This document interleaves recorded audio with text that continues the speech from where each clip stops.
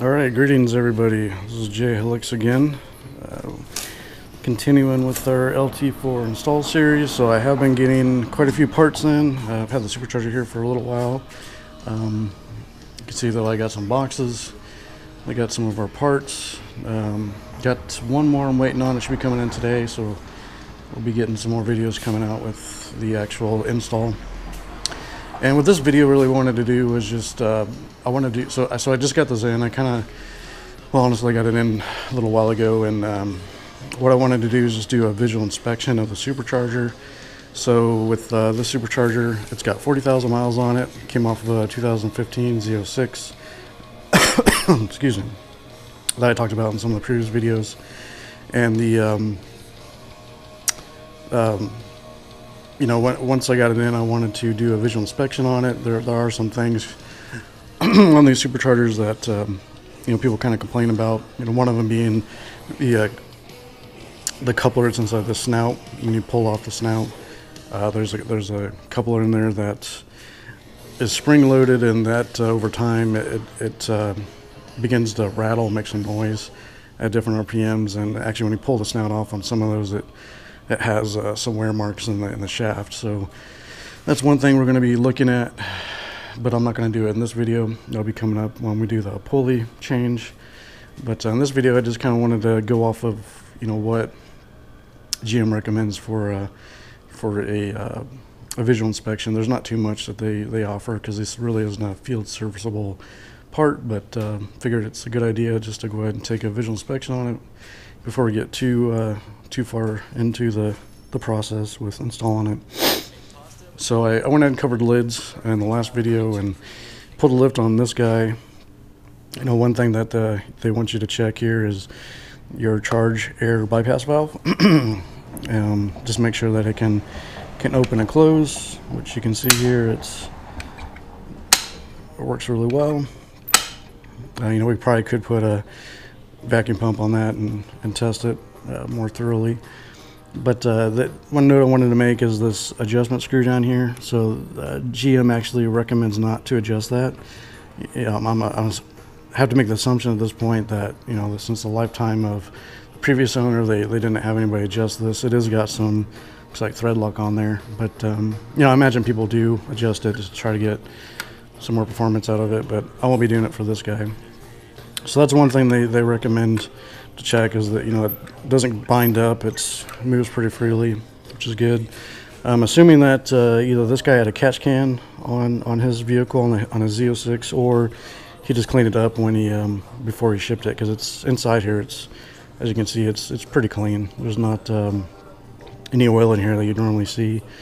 Let's see, another thing that GM recommends is the rotor. So this is a 4-lobe root style rotor that's made by Eaton. You know, obviously the whole supercharger is made by Eaton. I believe, if I remember correctly, at the specs, it's not Teflon coated. They just have really tight clearance. But one thing GM recommends is that you turn this thing by hand, and it should rotate freely and not make any noise, which that's pretty good. We're not getting anything noise and not getting any noise out of the bearing. I believe there's I think 2 bearings on this shaft. You got the coupler inside, and then you have, I think, 2 bearings or so that are on one of these lobes. So you just want to make sure that, you know, they're not squealing on you. And obviously, you know, doing this by hand, you're not going to hit all the RPM ranges this thing can go up to, but at least by hand, it seems to be working. It's turning freely. This thing can spin up to 20,000 RPMs, and I think shops that service these things, they do have probably motors that they can hook a L2 up and spin this up across that entire RPM range and make sure that there's nothing going on. But overall, just looking at this thing, it's 40,000 miles. You know, it's not in too bad a shape. The coolant manifold here, so you can. I'm not sure if it got dropped here. I think this is where that quick disconnects go on, and it looks like it did have a cap, but that one came off, and maybe this one got dropped or hit and cut out that middle section. So that's a little bit damaged in there. Probably seeing there too, a little bit bent. But, you know, it's not too major. The actual fitting part looks to be in good shape. So I think we'll be good there. And if I really wanted to, I could probably get a round file and go in there and clean that up a little bit. And if worst comes to worst, I can always just unbolt this coolant manifold here and replace it. So yeah, that's there. It looks pretty good. You know, the gasket surface looks pretty good on this thing. You know, when GM has got a very they have very strong warnings about, you know, gasket surfaces and cleaning them. You know, they strongly recommend not using blades or anything sharp, even any type of power tools. You know, normally I got a gasket remover that goes on my air tools or my my drill, but I go in there for like bearings and stuff and clean them up. But GM actually recommends not doing that on surfaces that deal with air and oil and fuel, mainly because you can microscopically change the flatness of these surfaces and cause small leaks. So it looks like, looking at this guy, it's, you know, I don't really see anything. Get this light on here. Really don't see any nasty grooves or marks. So that's good. And we will be reusing the seal that's on the lid for now, because I'll have to take it off in the next phase when we do the fuel upgrade. You know, see, it looks like the lobes themselves, and they do have some, you can see some wear on there, which is probably normal for something that has this many miles on it. So I mean, the bricks, you know, do see a little ding there, but the louvers inside, they seem to be good for the most part. When we actually get ready to, before we install this, I'm gonna come in here and clean it up again and, you know, wash it down and get it all nice. Back here is where the rear T-map goes, the temperature and manifold absolute pressure sensor. So this guy's got one in the back, and I do have that. We'll install that at some point in time. Let's see, up here we got this is where, so that's the outlet map is back there, and the inlet map is here. So this is the pressure before it goes in the supercharger and gets compressed. And then there's the other map sensor back here, that's out the outlet. So after the air is compressed, you know, doing the pressure there. And I'm not sure if GM uses that to since this air charge bypass valve is an electronic, it's vacuum and electronically controlled. I'm not sure if, you know, part of the logic for that is to use these two sensors, determine when to switch on the electronic part and open this up a little bit for high boost situations. There might be some of that. But, you know, all these surfaces, for the most part, they look pretty good. Let me move this camera down a little bit so you guys can see. There we go. All right, so looking at the kind of the side here, so you can see here, this is where the gasket maker, so that kind of came out when they switched it together. So this is the snout. When we get ready to do the pulley, we're gonna have to pull this guy off. There's some bolts here to do this correctly. But, you know, these surfaces, they look pretty good. So I believe this is the purge solenoid, I think it is, that goes here. We're actually going to use this off of the stock L83, put that on there.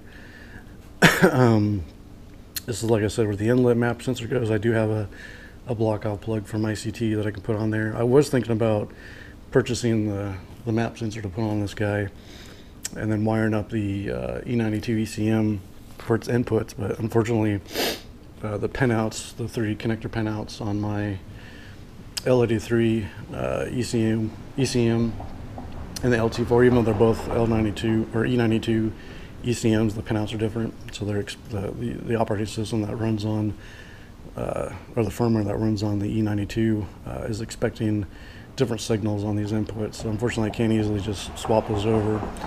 So I might look into that in the future. For now, I'm just going to go ahead and block this guy off. But overall, you know, those look good. Over here, we got our throttle body, mating surface. It looks pretty good. I'm probably going to reuse that gasket. It doesn't look like it's in very bad shape. And then again, going back to, let me pull this camera up again, going back to the air charge bypass valve.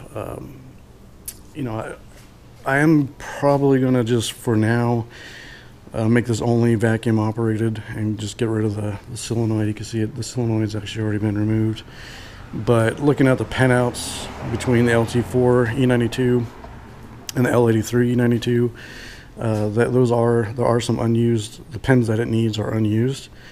I was thinking about maybe connecting this guy up to the solenoid. You know, for the most part, I think it runs at 99% duty cycle, and then only on those transient conditions or some other conditions, the ECM commands that thing to open or close. But you know, without actually knowing how the firmware is making that logic, those decisions and the algorithms, you know, if it's needing some other sensors that I don't have, I might just not do that, because it might not, you know, it might be worthless. All right, so let's flip this guy up on the back end here and get a look underneath. It's pretty dang heavy.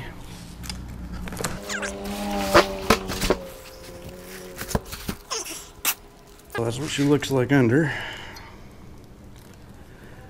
And you know, so right there is where our PCV is gonna go. I think I need to get that part still, because the little pipe that goes in there to go to my catch can. Looks like someone back here is, that little plug right there is where you drain the oil. I'm gonna be doing that in a later video. These mating surfaces on these intake ports, they need to be cleaned up. They're pretty dirty. But overall, that looks pretty good. The other side of the supercharger is pretty good shape. So yeah, that's it's not too bad for 40,000 miles and off eBay.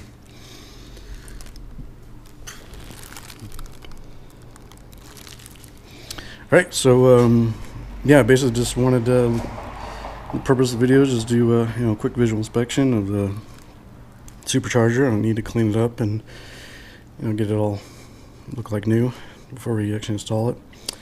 But I'll keep it short and at that. And thanks for joining me.